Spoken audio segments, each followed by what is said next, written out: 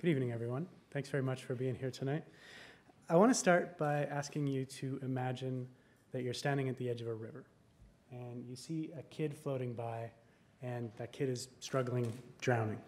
Now, you're a pretty brave person, so you haul off your shoes and you dive into the water and you bring that kid to shore, which is wonderful. You've saved a life. It's great. But then, before you're even dry, the next kid comes floating by. And so you got to dive in again. And then comes along kid number 3 and 4 and 5.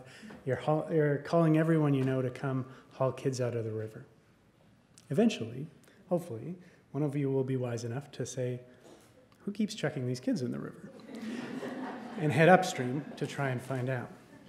This classic story is an analogy for how we approach health in general. We spend most of our time dealing with the symptoms of illness and not their root causes. So what's really chucking the kids in the river? When we look at what makes the biggest difference, whether we'll be ill or well, whether our lives will be long or short, it's these, the social determinants of health, ranked according to their impact on our health outcomes. You can see that health services, where we usually concentrate, is further down the list. And really what matters is how much money you make, whether you have a living wage, whether you have access to good housing, whether childcare is available, whether you have access to good, nutritious food. Now this list is maybe even a bit obvious. I find it's better to flesh it out a little bit. And I work in an inner city clinic in Saskatoon. I live in the same neighborhood. And more days than not, as I walk to work, I run into someone who I'll call Crystal. And every time I see Crystal, it makes my day because she's got a big wave and a big smile and always has something funny to say. It makes my day and it breaks my heart because I'm not seeing her in the clinic, I'm seeing her on the street corner, which is a bad thing because she's quite sick. Actually, she has HIV. And her CD4 count, which tells us how well she can fight infections, is really low, around 10, and it should be up around 1,000. So as a result, she comes in once in a while to clinic when she gets extra sick, when she's got a pneumonia, but she isn't able to take the antiretroviral medications that we know would make a difference. And the reason for that is she's not really sick with HIV. She's sick with poverty, sick with a truncated education, sick with never having had stable housing, sick with the abuse she suffered as a child and the abuse and marginalization, she's First Nations, of her people over generations and generations. As a result, anything we do in a clinic isn't really going to make a difference. To respond to her health issues, we need to be thinking about how to get her enough money to live, how to make sure she's got a good place to stay, how to get her access to supports to help deal with the addictions that have resulted from the trauma in her life.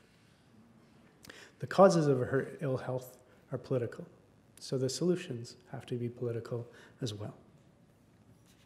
But in order for us to make better political decisions, we need space for good decisions to happen, to have social movements that are transformative, to give the younger set a better deal, to have a culture that actually feeds us instead of drains us, to have a living wage. We need room within our frames. And our current frames don't allow this. Our current frames are about economics as the primary goal, about austerity rather than abundance.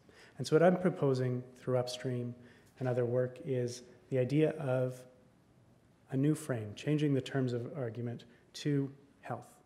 And I like to think of it through the World Health Organization definition, not just the absence of illness, but full physical, social, and mental well-being. Isn't that a pretty amazing motto for a society? What you'd really want your province, your country to be trying to achieve? So that frame is there for us. It's something that already matters to us.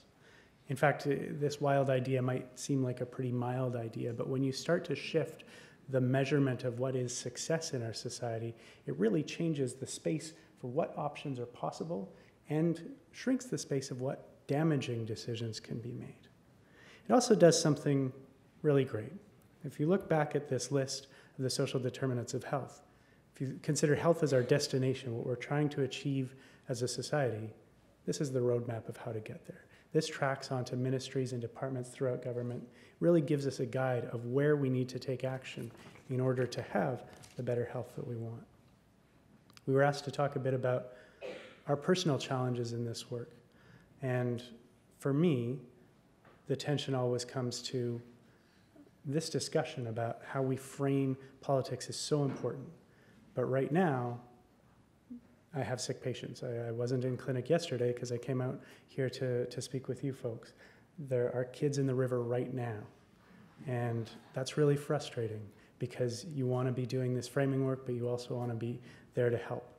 And the reason I do this, the reason I step away from the bedside and the clinic to do this work is because of the more serious frustration, which is seeing folks like Crystal coming back over and over again with the same illnesses and giving them a little bit of help with medications or advice, but sending them back into the situation that made them sick. In order to improve the lives of the people I work with, we need social change. But in order to have social change, we need a new frame. As Lakoff said, reframing is itself social change. It's the upstream thinking required for upstream action for better downstream results. Changing the political landscape isn't something that happens overnight. It takes many years, many voices, many stories. And that's why we've started Upstream. It's a national nonprofit organization dedicated to shifting this frame, to building a healthy society. So what I'd ask you to do tonight is check it out, find out more about Upstream, help make it better, bring your stories and your ideas to this movement. And lastly, we're heading into an election year. Let's not make the social determinants of health an election issue.